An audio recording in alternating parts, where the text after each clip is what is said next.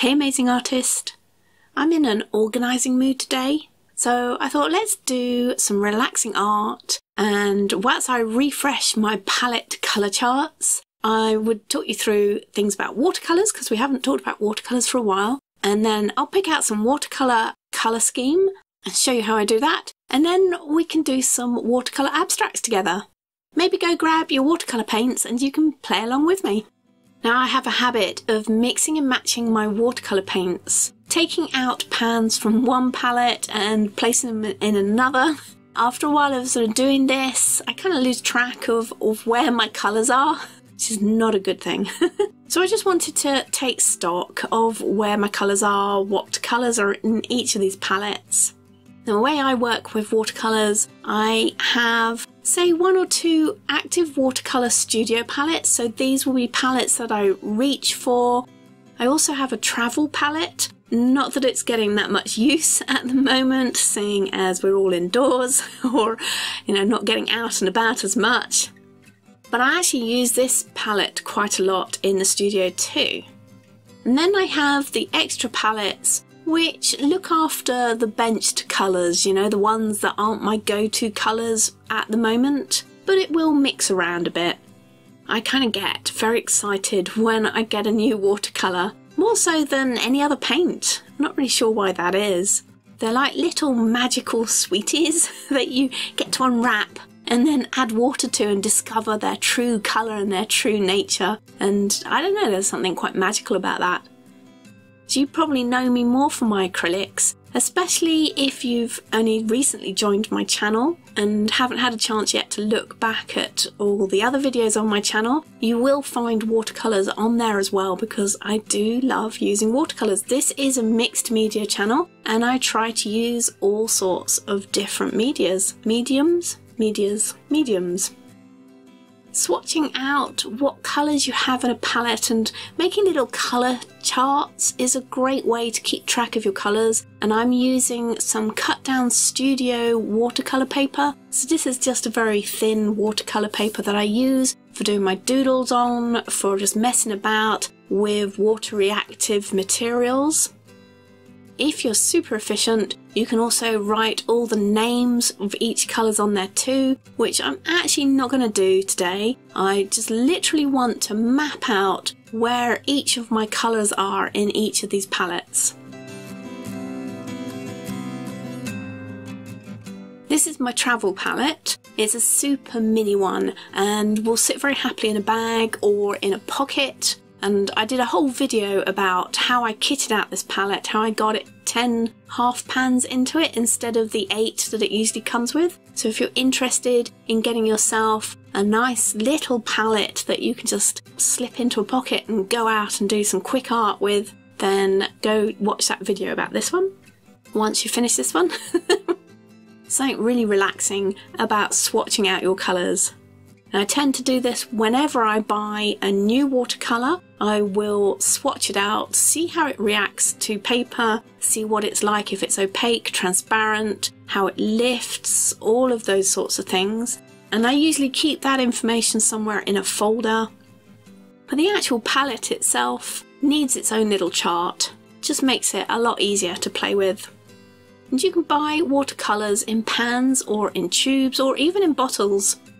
So some of the paints here are ones that came as pans, and then I've also got ones that came as tubes and I've put them into pans. So you're not seeing my tube collection, all you're seeing is my half pan collection. I've got mostly half pans, a couple of whole pans too, because you can get different sizes of watercolour pans. If you do buy them in tubes and then decant them into your pans, then you can let them dry and use them just as you would use the pre-filled paint pans that you can buy.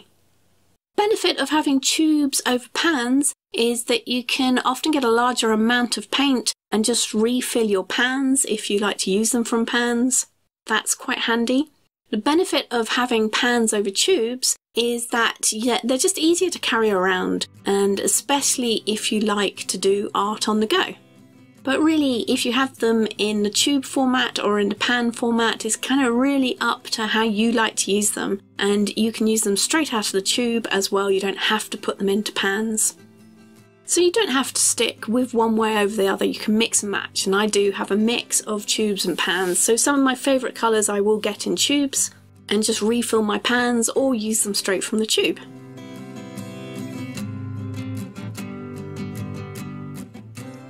So I am actually on a colour hunt today, and this is why I'm doing this reorganisation. I'm looking for a colour that just to spark my interest and get me inspired.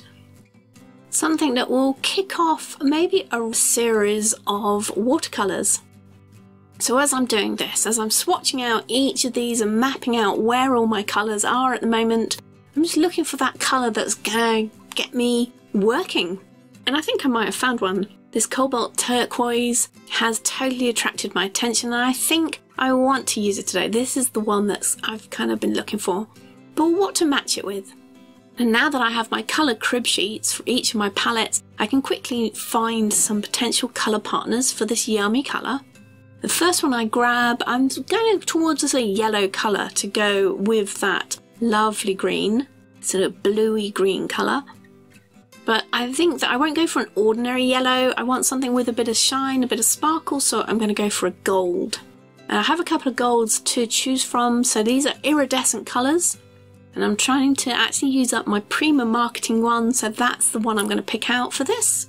There's another colour that also sort of popped out to me that I think will go really well with these two colours that I've just picked, and that's an indigo colour. Indigo happens to be one of my favourite colours across the board, whatever paint we're talking about. So it seems like a natural partner for these two colours, and I'm going to finish it off with a really beautiful dark red colour. So now that I've cherry picked out my colours, I just want to swatch them out properly, work out what colours they are. They're all written, all the names of my colours are written on the side of the pans. And I'll get a little help from my studio assistant Zizu. You'll see that I've got a mix match of different manufacturers for these. I don't really have a favourite manufacturer as such. I'm just going to go with these and mix and match them and see how they work together. And the first thing I'm going to do is a colour gradient of my colour combination just to see where we can go with it. And this is something you can do with any colours that you pick in any kind of paints that you're using. Just pick out some colours, do like I did, get a colour that's sparking your interest today, and then maybe pick a couple more colours, 2 or 3 that you think will go with it, and then just play with that colour combo. Mix and match it, see how the colours work together, see how they work in partners, in 3s, in 4s, whatever you've picked. See if you can get some interesting colour mixes too. There's nothing like exploring colour than just actually doing it, just playing with the colours that you've got.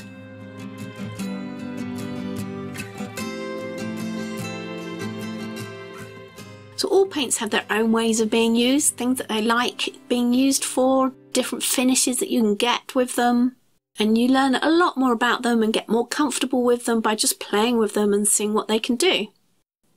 Now I'm using these colours straight from the pan today, and I'm not diluting them out on a palette first.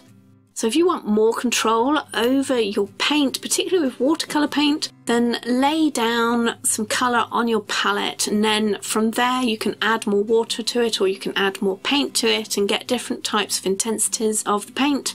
And it also helps you not to oversaturate the watercolours. But I'm pretty happy to go with full intensity today. I really want to see how these layer, what kind of glorious colour I can get from them at full strength.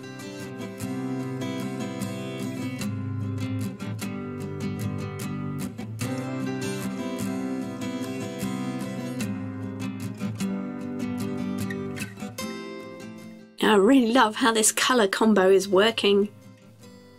Very much fits within my dual colour love. I do love dual colours, and I think that may be how I picked out all of these colours. Kicking off from that lovely turquoise colour that just sort of set me going.